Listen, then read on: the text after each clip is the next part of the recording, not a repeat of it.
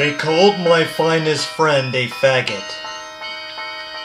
Through detestable unfeeling nights, where a daunting tortured shadow slept beneath the loathing gray moonlight, impaled against the sky by revulsion, with no one adjacent to hear him cry.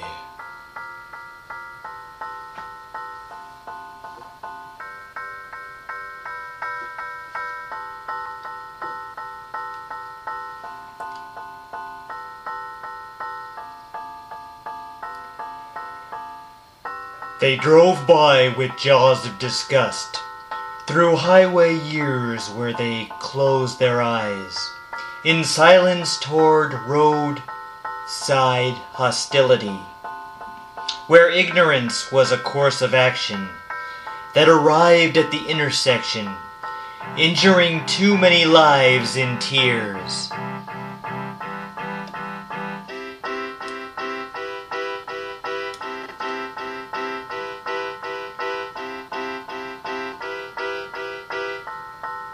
They crucified him in blood of cruelty, by a nation brought to indignity.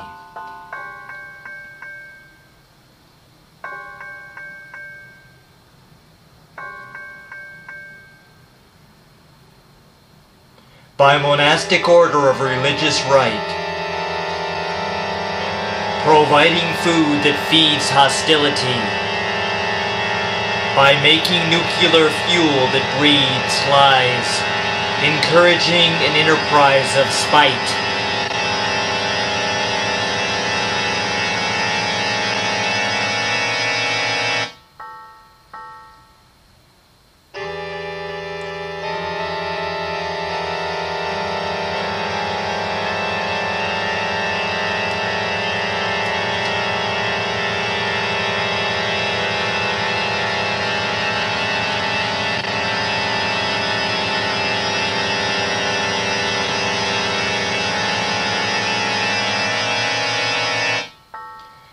They viciously live with compassion closed, leaving emotion like a rock fragment, where suns are abandoned to stop existing, torn apart walking lonely halls, searching for one to elicit enthusiasm, instead hearing homophobic words exit their mouths. They called my finest friend a faggot, yet it mutilated me identically to hear the word "bag" in big bold letters across his essence of spiritual depth, where we both burst into tears the same, attempting to save what little of our souls were left.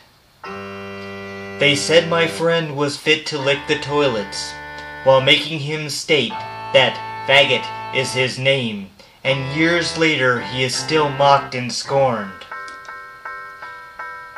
When he found a cultured man like himself, who thought deeper and more open-minded thoughts than a place promising the pursuit of happiness. They called my finest friend a faggot when he pleaded for equal representation, connected with administrations and civic unions, where Cupid struck a same-sex attraction, where the intersections led to the ideal spouse, not feeding on the idea that a man can love only a woman.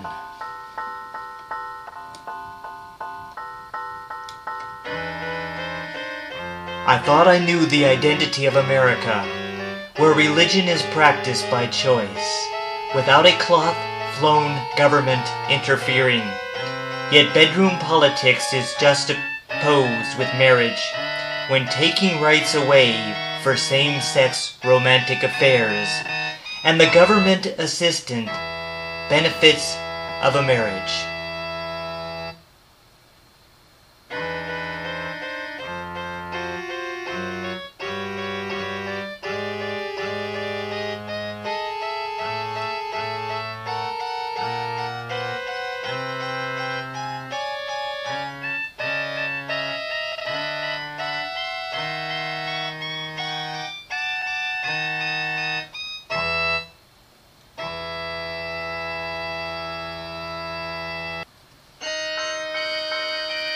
Parishioners say gay marriage is an abomination, as they lay judgment as if they were God, saying homosexuals do not inherit the kingdom of God, hating my friend for blooming in marriage season, contemptuously stating God hates faggots, and it is one man, one woman.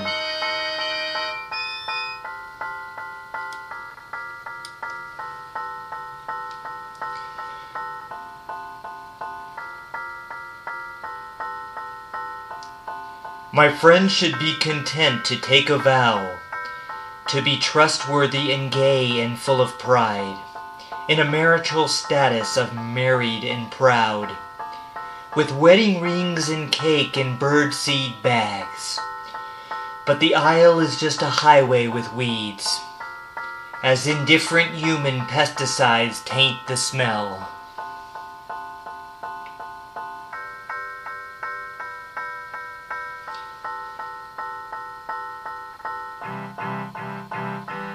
They called my finest friend a faggot, as a community of destroyers still sink, where certain human beings are a fallen species, who embrace hearts black as granite chips, to see my friend as a shameful offense, swerving from God like a runaway truck lane.